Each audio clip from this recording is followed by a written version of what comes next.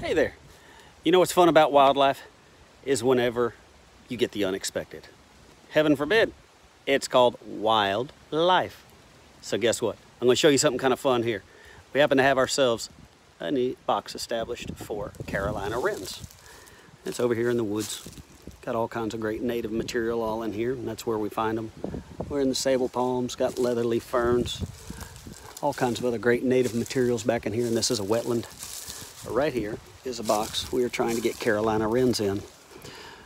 And you can tell that red-bellied woodpecker has chiseled away a little bit at it. The other thing I notice is, see all this fluffy nesting material that's kind of blowing in the wind here? That tells me that there is a species that likes soft, fluffy bedding inside the birdhouse.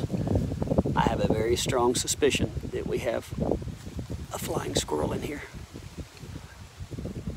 Oh my, yep, we got the bedding just like they like. There he is. This is a flying squirrel.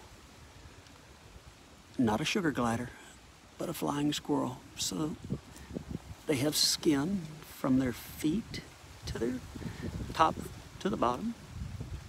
And it gives them the ability to glide whenever they jump and spring into the air from one tree to the next. Super cute. They're colonizers.